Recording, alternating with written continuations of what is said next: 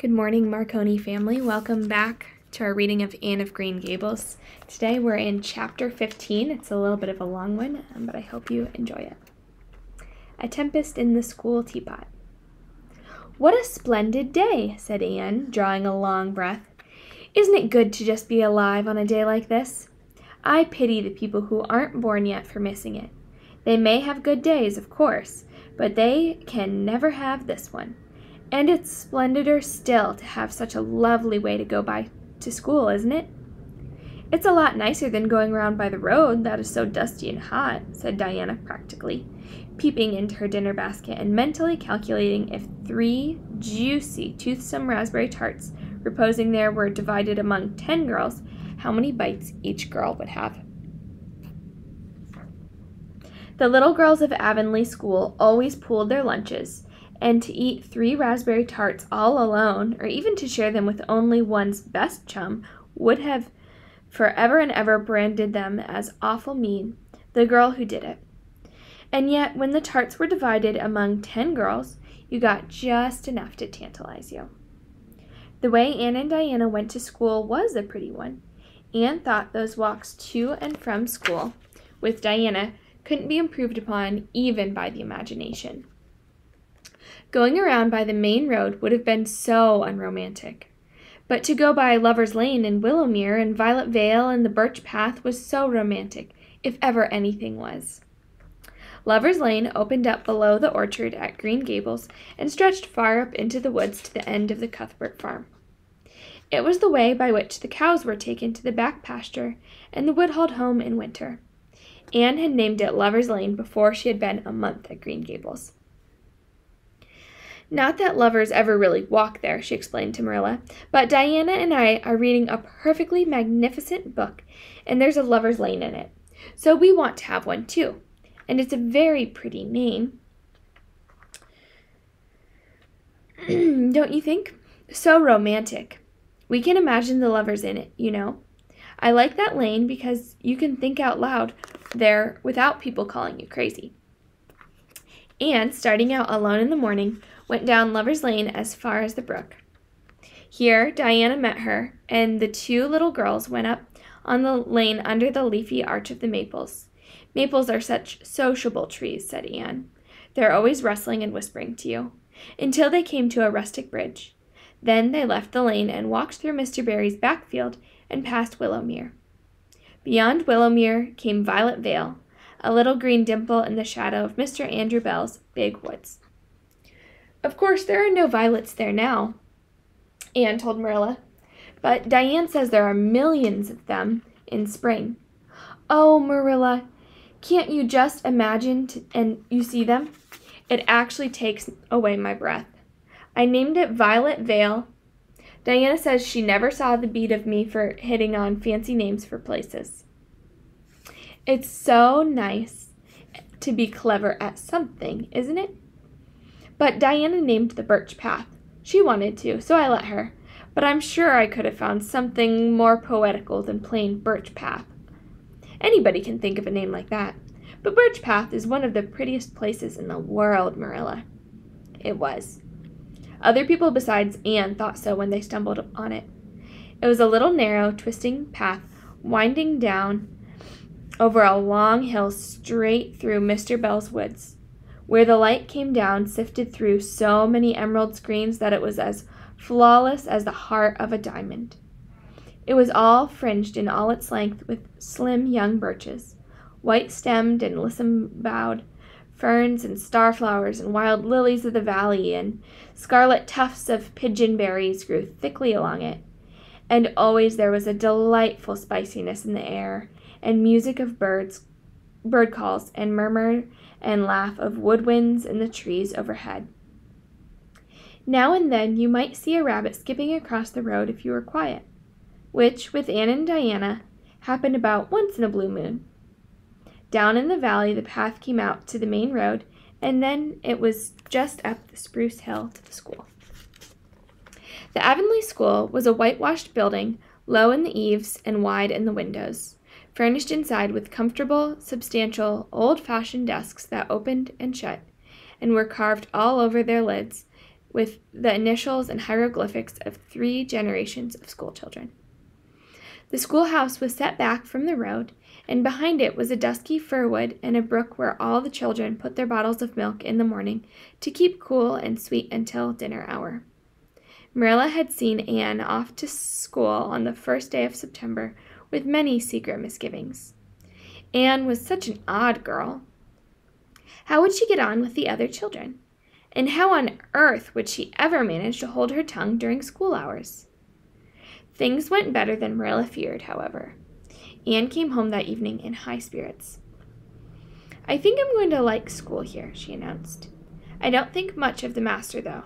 He's all time curling his mustache and making eyes at Prissy Andrews. Prissy is a grown-up, you know. She's 16, and she's studying for the entrance examination into Queen's Academy at Charlottetown next year. Tilly Boulter says the master is dead gone on her. She's got a beautiful complexion and curly brown hair, and she does it up so elegantly. She sits in the long seat at the back, and he sits there too, most of the time, to explain her lessons, he says.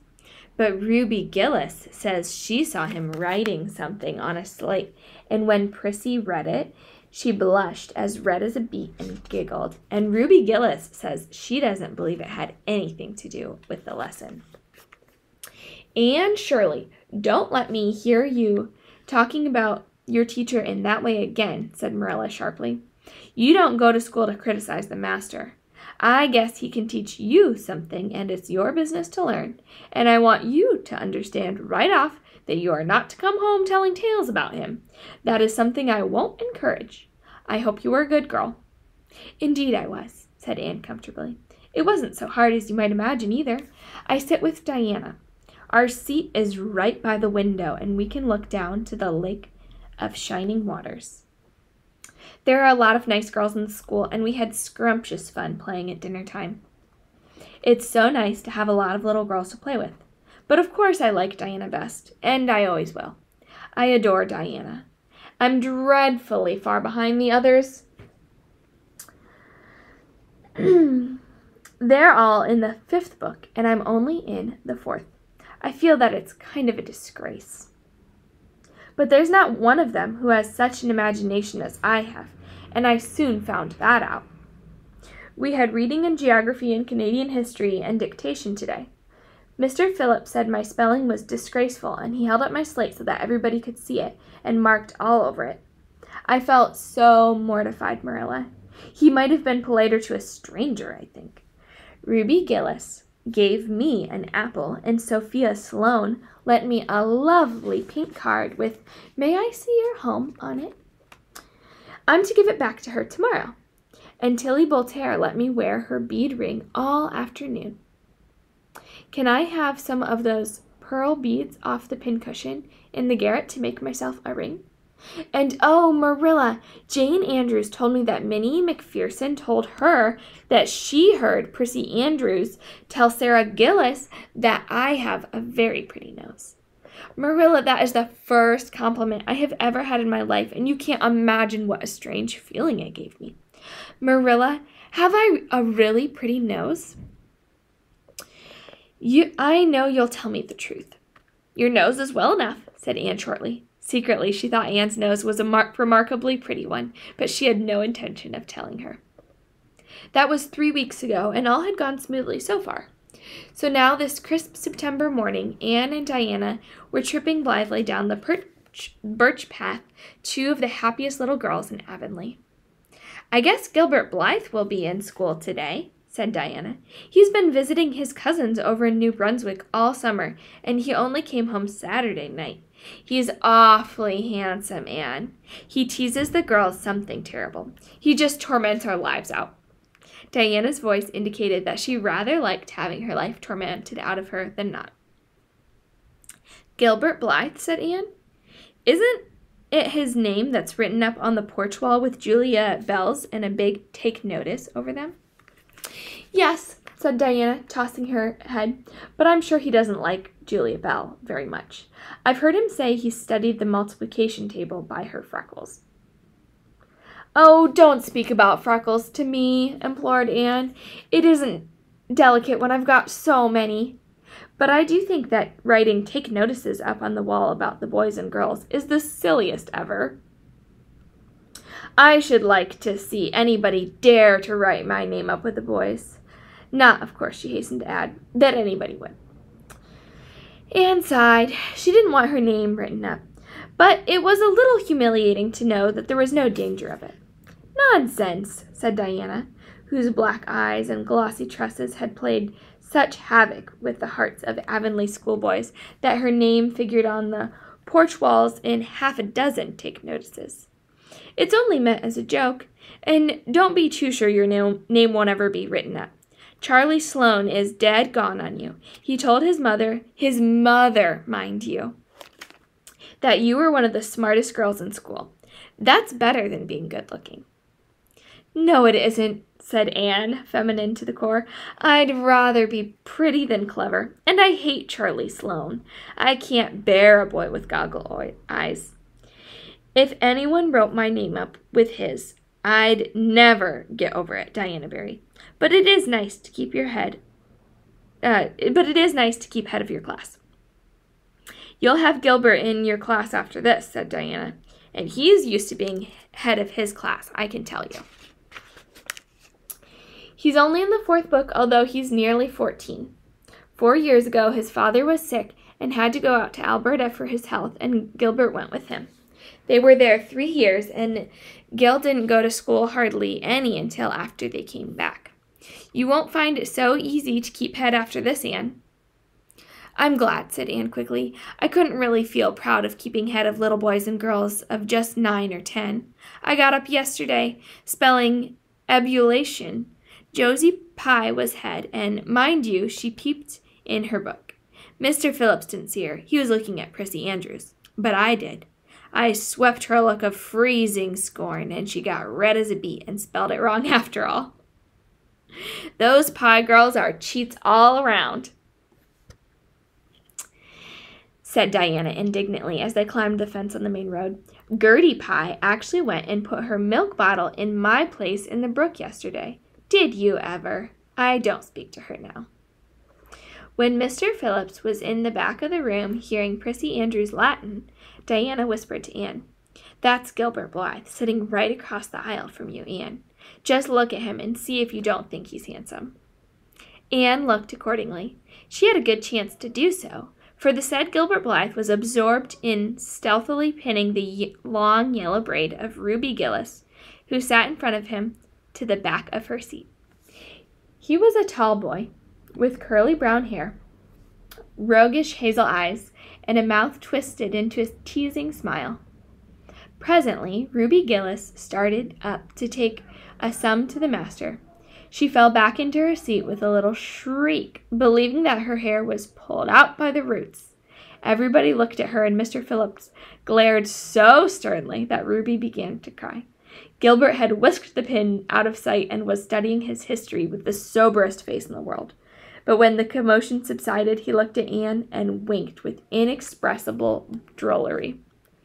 I think your Gilbert Blythe is handsome, confided Anne to Diana, but I think he's very bold. It isn't good manners to wink at a strange girl. But it was not until the afternoon that things really began to happen.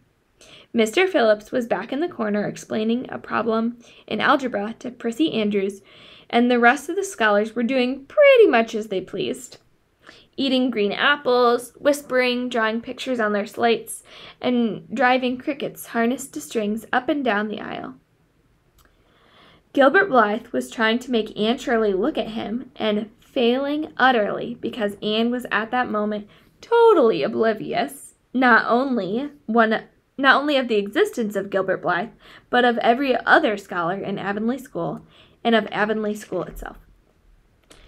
With her chin propped on her hands and her eyes fixed on the blue glimpse of the lake of shining waters that the west window afforded, she was far away in a gorgeous dreamland, hearing and seeing nothing save her own wonderful visions. Gilbert Blythe wasn't used to putting himself out to make a girl look at him and meeting with failure.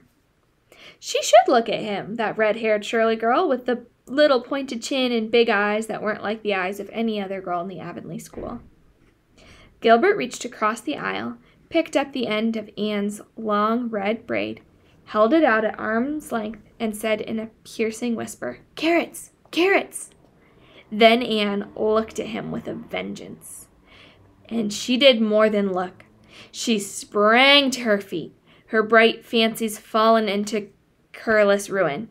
She flashed one indignant glance at Gilbert from eyes whose angry sparkle was swiftly quenched in equally angry tears.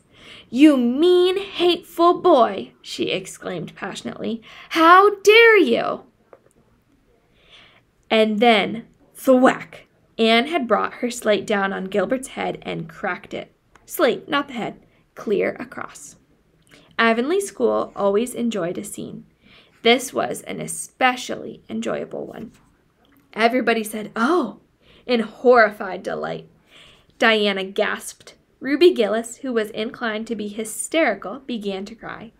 Tommy Sloane let his team of crickets escape him altogether while he stared open-mouthed at the tableau. Mr. Phillips stalked down the aisle and laid his hand heavily on Anne's shoulder. "Anne Shirley, what does this mean?" he said angrily. Anne returned no answer. It was asking too much of flesh and blood to expect her to tell before the whole school that she had been called carrots. Gilbert, it was, who spoke up stoutly. "It was my fault, Mr. Phillips. I teased her." Mr. Phillips paid no heed to Gilbert. "I'm sorry to see a pupil of mine displaying such a temper and such a vindictive spirit," he said in a solemn tone, as if the mere fact of being a pupil of his ought to root out all the evil passions from the heart of a small, imperfect mortal. "Anne, go and stand on the platform in front of the blackboard for the rest of the afternoon." Anne would have infinitely preferred a whipping to this punishment, under which her sensitive spirit quivered, as from a whiplash. With a white, set face, she obeyed. Mr. Phillips took a chalk crayon and wrote on the blackboard above her head, "Anne Shirley has a very bad temper. Anne Shirley must learn to control her temper," and then read it out loud, so that even the primer class who couldn't read writing should understand it. Anne stood there the rest of the afternoon with that legend above her. She did not cry or hang her head. Anger was still too hot in her heart for that, and it sustained her amid all her agony of humiliation. With resentful eyes and passion-red cheeks, she confronted alike Diana's sympathetic gaze and Charlie Sloane's indignant nods and Josie Pye's malicious smiles. As for Gilbert Blythe, she would not even look at him. She would never look at him again. She would never speak to him. When school was dismissed, Anne marched out with her red head held high. Gilbert Blythe tried to intercept her at the porch door. "I'm awfully sorry I made fun of your hair, Anne," he whispered contritely. "Honest I am. Don't be mad for keeps now." Anne swept by disdainfully, without look or sign of hearing. "Oh, how could you, Anne?" breathed Diana as they went down the road, half reproachfully, half admiringly. Diana felt that she could never have resisted Gilbert's plea. "I shall never forgive Gilbert Blythe," said Anne firmly. "And Mr. Phillips spelled my name without an E, too. The iron has entered into my soul, Diana." Diana hadn't the least idea what Anne meant, but she understood it was something terrible. "You mustn't mind Gilbert making fun of your hair," she said soothingly. "Why, he makes fun of all girls. He laughs at mine because it's so black. He called me a cow a dozen times. I never heard him apologize for anything before either. There's a great deal of difference between being called a crow and being called carrots," said Anne with dignity. "Gilbert Blythe has hurt my feelings excruciatingly, Diana. It's possible that the matter might have blown over without more excruciation if nothing else had happened. But when things began to happen, they are apt to keep on." Avonlea scholars often spent noon hour picking gum in Mr. Bell's spruce grove over the hill and across his big pasture field. From there they could keep an eye on Eben Wright's house, where the master boarded. When they saw Mr. Phillips emerging therefrom and they ran from the schoolhouse, but the distance being about 3 times longer than Mr. Wright's lane, they were very apt to arrive there, breathless and gasping, for some 3 minutes too late. On the following day, Mr. Phillips was seized with one of his spasmodic fits of reform and announced, before going to dinner, that he should expect to find all the scholars in their seats when he returned. Anyone who came in late would be punished. All the boys and some of the girls went to Mr. Bell's spruce grove as usual, fully intending to stay only long enough to pick a chew. But spruce groves are seductive and yellow nets of gum beguiling. They picked and loitered and strayed, and as usual, the first thing that recalled them to a sense of the flight of time was Jimmy Glover shouting from the top of a patriarchal old spruce, "Master's coming!" The girls, who were on the ground, started first and managed to reach the schoolhouse in time, but without a second to spare. The boys, who had to wriggle hastily down from the trees, were later, and Anne, who had not been picking gum at all, but was wandering happily in the far end of the grove, waist deep among the bracken, singing softly to herself with a wreath of rice lilies on her hair as if she were some wild divinity of the shadowy places, was latest of all. Anne could run like a deer, however, so run she did, with the impish result that she overtook the boys at the door and was swept into the schoolhouse among them just as Mr. Phillips was in the act of hanging up his hat. Mr. Phillips' brief reforming energy was over. He didn't want the bother of punishing a dozen pupils, but it was necessary to do something to save his word, so he looked about for a scapegoat and found it in Anne, who had dropped into her seat, gasping for breath, with her forgotten lily wreath hanging askew over one ear, giving her a particularly rockish and disheveled appearance. "Anne Shirley, since you seem to be so fond of the boys' company, we shall indulge your taste for it this afternoon," he said sarcastically. "Take those flowers out of your hair and sit with Gilbert Blythe." The other boys snickered. Diana, turning pale with pity, plucked the wreath from Anne's hair and squeezed her hand. Anne stared at the master as if he had turned to stone. "Did you hear what I said, Anne?" queried Mr. Phillips sternly. "Yes, sir," said Anne slowly, "but I didn't suppose you really meant it." "I assure you I did," still with a sarcastic inflection, which all the children, Anne especially, hated. It flicked on the raw. "Obey me at once." For a moment, Anne looked as if she meant to disobey. Then, realizing that there was no help for it, she rose haughtily, stepped across the table, and sat down beside Gilbert Blythe, and buried her face in her arms on the desk. Ruby Gillis, who got a glimpse of it as it went down, told the others going home from school that she'd actually never seen anything like it. It was so white with awful little red spots in it. To Anne, this was the end of all things. It was bad enough to be singled out for punishment from among a dozen equally guilty ones. It was worse still to be sent to sit with a boy. But that boy should be Gilbert Blythe was heaping insult on injury to a degree utterly unbearable. Anne felt that she could not bear it, and it would be of no use to try. Her whole being seethed with shame and anger and humiliation.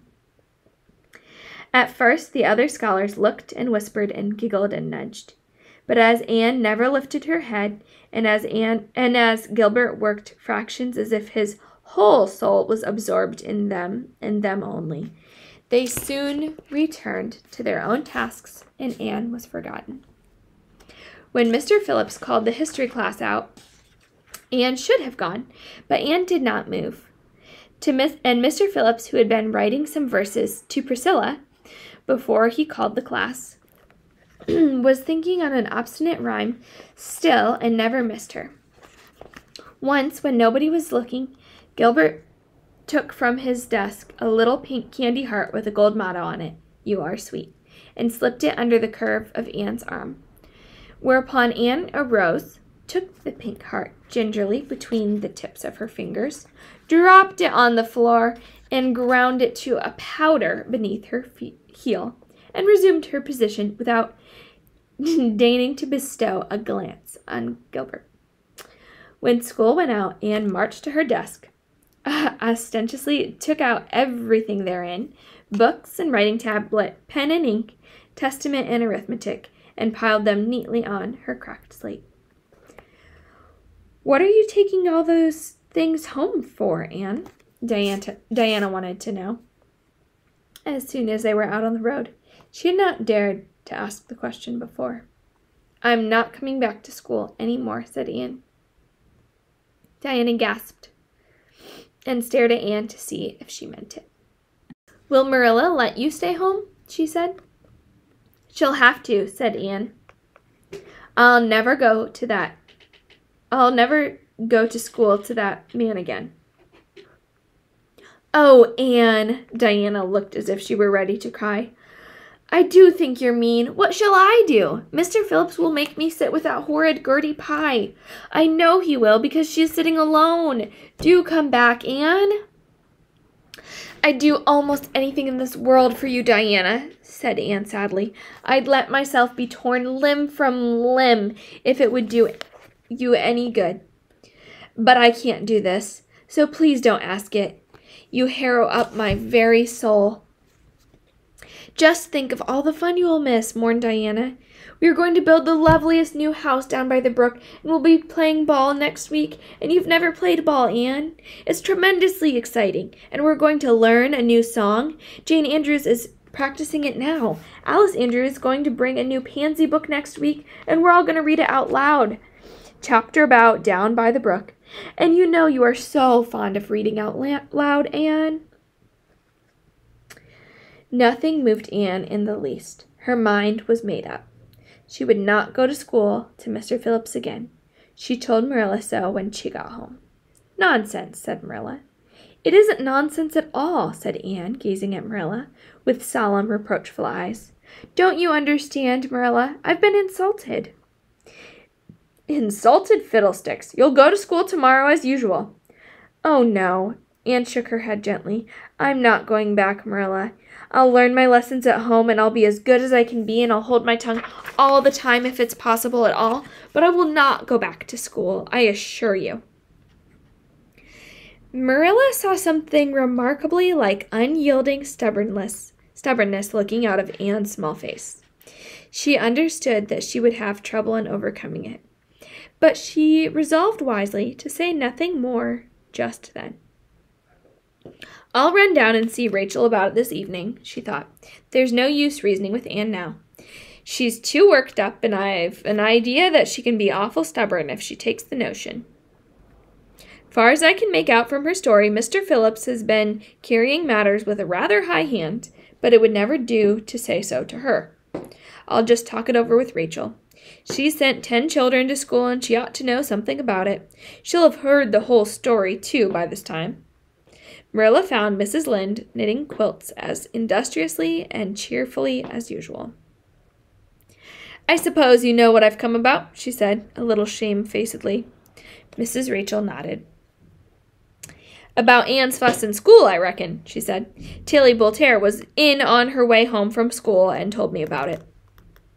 "I don't know what to do with her," said Marilla. "She declares she won't go back to school. I never saw a child so worked up. I've been expecting trouble ever since she started to school. I knew things were going too smooth to last.